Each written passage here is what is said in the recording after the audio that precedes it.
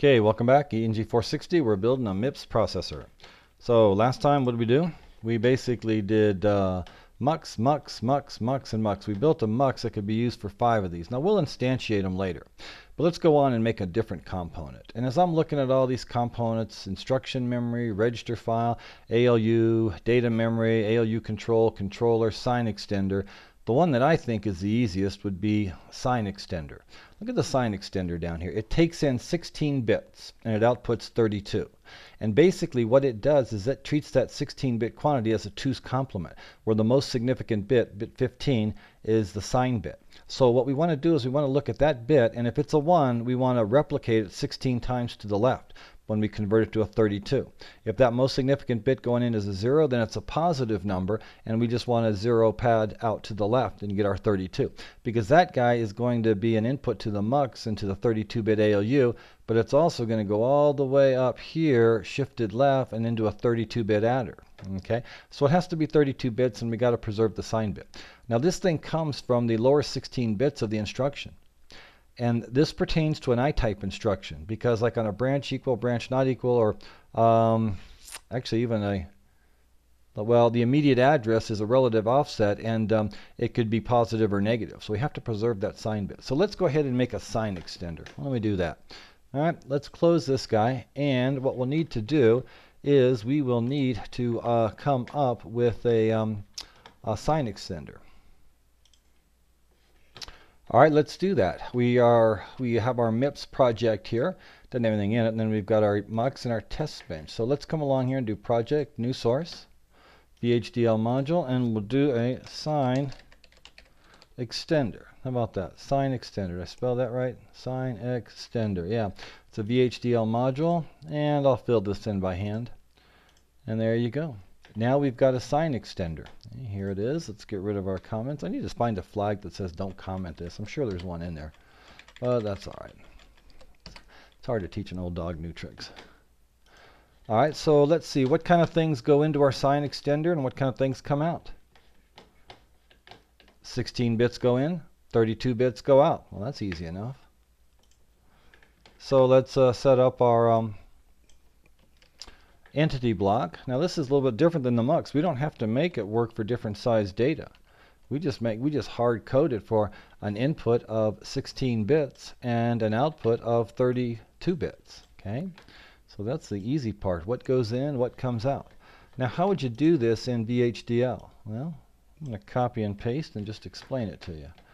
Let's come down to here, do that, and there you go. Sign extender out is my 32-bit quantity. Sign extender in is my 16-bit quantity. So there's sign extender out. All right.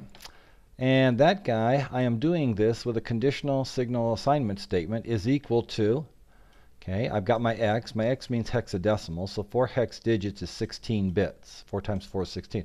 So there's 16 zeros there. This is the concatenation operator, and I concatenate it with SEN, sign extender in. When the most significant bit of that 16-bit coming in is 0, positive. All right, so this corresponds to me giving a positive number out. Now, when this condition is false, that means the most significant bit is negative, is 1, and we're going to put a quad F in front of that guy.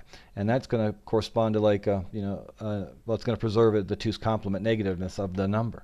And I think that's all we have to do for a sign extender. Okay. So let's see if that guy passes the check syntax. And let's see, any errors there? Nope, that's good. All right, so great, we have a sign extender. Well, what we need to do now is create a test bench, because you always got to test your stuff. Always got to test. Test, test, test. There's people that make a living out of doing nothing but tests. And let's see, so what do we call this other one? We call it sign extender, so let's give it a similar name with a TB in front of it. Test bench, sign extender. Okay. Now, look, now I've got a mux, and I've got a sign extender and a MIPS component. It's saying, well, you're creating a test bench file. Which one do you want to test? Well, I want to test the sign extender.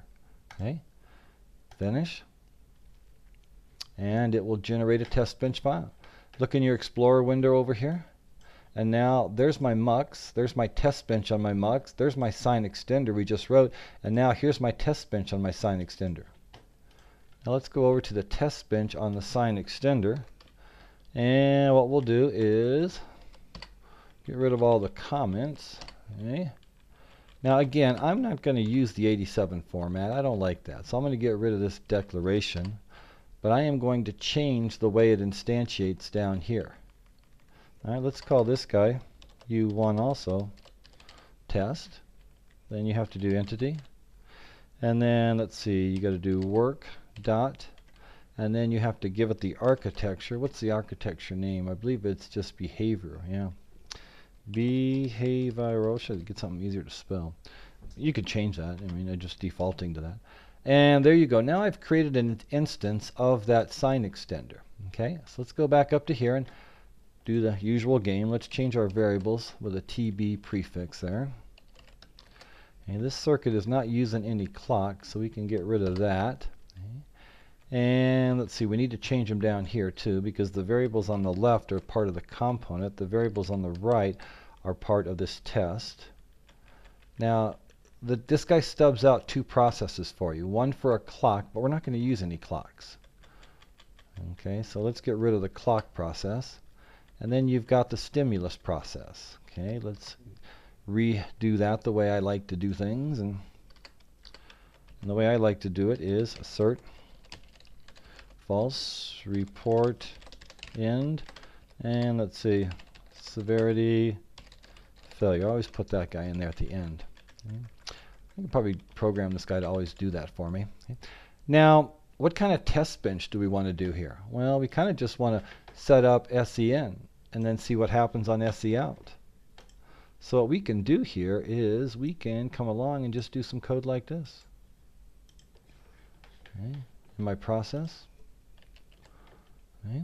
And what I'm going to do, this process is going to get fired off right away because it doesn't have any variables in its sensitivity list. And it's going to set my sign extender input to this. This means hexadecimal. We've got 4 hex digit, which are 16 bits, but notice the 7. 7 is 0111. This is the largest positive number you can have. And then I'm going to wait, and then down here I'm going to set it to 1 or 8. 000, but 8 in binary is 1000, so this is actually the biggest negative number you can have. And then I'll set it to quad F. Well, that's -1 in 2's complement. Okay, and let's see what happens. Yeah. So at this point, select sign extender, behavioral check syntax, and then let's see, we want to go up to the test bench, and let's check syntax on that. And then select the test bench and simulate.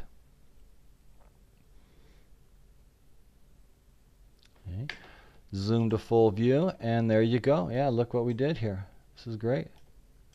This is my input, the first row, and it was 7FFF. Coming out of that sign extender, I noticed the most significant bit was 0, so I just 0 padded with 0. But then over here, those 16 bits, which would be the immediate address of an I-type instruction, were 8000. Well, I want to preserve that sign bit, so I converted this to quad F 8000 for 32-bit representation. This would be the 16-bit 2's complement. This would be the equivalent 32-bit complement. And then we had quad F going into there, which is -1. Well, extending that most significant bit out would give me quad F, quad F. So yeah, I'm pretty pleased with my sign extender. Yeah. So let's close this guy. And now, when we look at our MIPS project, we've got MIPS, and it's got the ability to instantiate muxes and sign extenders. So if we bring our picture up, we've got our muxes done. We got that mux done, this mux done, this mux done, this mux done, this mux done. We have this sign extender done, but we haven't connected things. I wonder what would be easiest to do next. I wonder what would be easiest. Let's see. Pick a component, any component. Maybe the ALU. Yeah, let's do the ALU next. All right, I'll see you next time, and we'll do the ALU.